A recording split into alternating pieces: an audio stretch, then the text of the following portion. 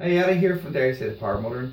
A couple of people have put on the Master website on Facebook about getting the bearings into the main wheel of a Master 185. Now, mine's is cracked like everybody else's. You can't really see it proper here, but it's all fractured. If you get it close enough, you can see it's fractured all around. I was lucky enough I detected it before it actually came apart. And what I've done is just what you do is you heat up that side of the core. Don't overheat this too much because you'll weaken the metal. That's one of the things. Just don't heat it too much. But if you're heating it up just enough, 40 seconds is about right. And turn it over, the bearing should just drop out. And as you see, the bearing is not going to go on. And if you try to hit that now with a hammer, you'll be banging now to doomsday to get this on. As you can see, so I'm just put the light down there. As you can see, look, it's not going on.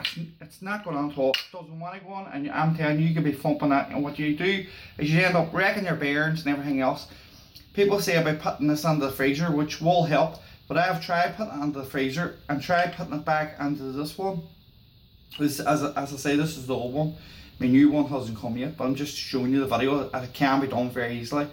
I put that in the freezer and I tried it and it wouldn't go on. It went on a wee tiny bit, and as again, you do not want to be thumping this with a hammer, and again, you do not want to be heating this up too much.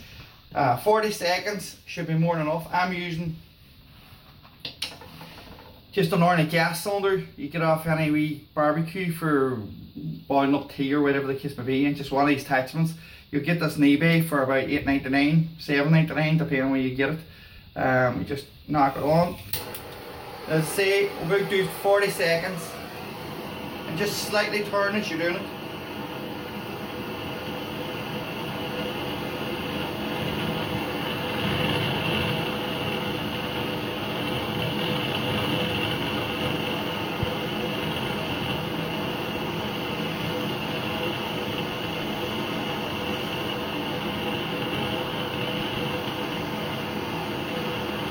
Now that's 40 seconds.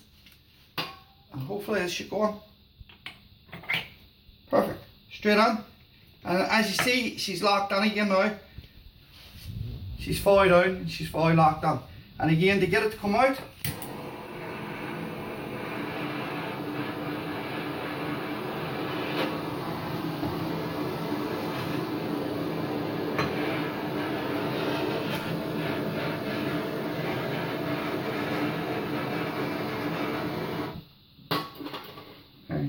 hopefully she should just drop out.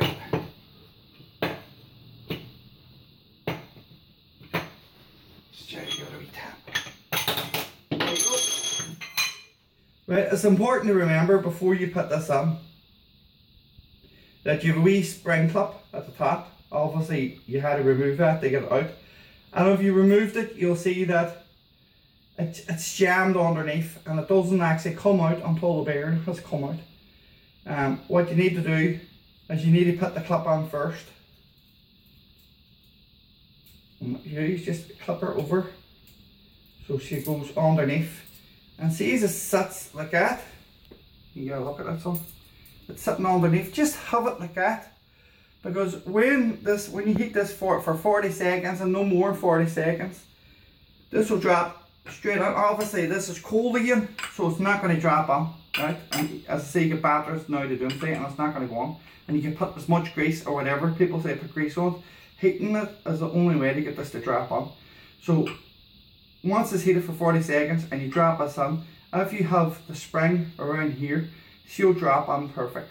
She'll seal tight, let it cool down, and then just fit your spring in. If you don't do that and your spring's out and this goes right fully down, you'll not get your spring on. Okay, so that's just a wee tip. Just keep that like that. I hope this helps, because people have been asking. So thanks for watching, folks. Cheers.